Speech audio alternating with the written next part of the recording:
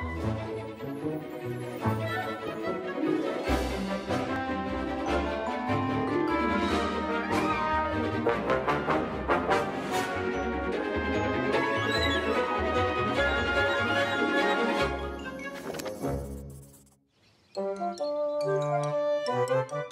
hello there.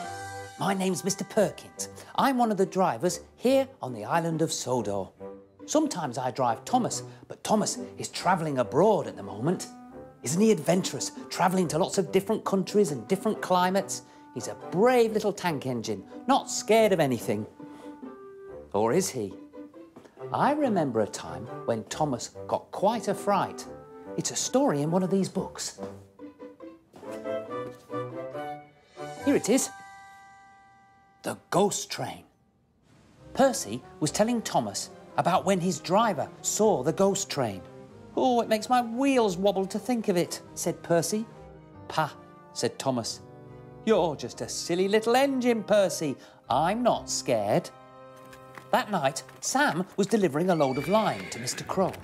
As he crossed the track, his cartwheel got stuck in the mud. He didn't know that Percy was on his way. Crash! Percy broke the cart to smithereens. Lime flew everywhere and Percy was covered in it. What have you done to Percy? Said the signalman. People will think he's a ghost. On their way home, Percy and his driver met Toby. Oh, do let's pretend I'm a ghost and scare Thomas, said Percy. That'll teach him to say I'm a silly little engine. Toby hurried back to the sheds. I have just seen something. It looked like Percy's ghost. Don't be frightened, Toby, said Thomas. Percy approached the shed quietly and glided through it. Let me in, said Percy in a spooky voice. Oh dear, exclaimed Thomas, and he hurried out the other way.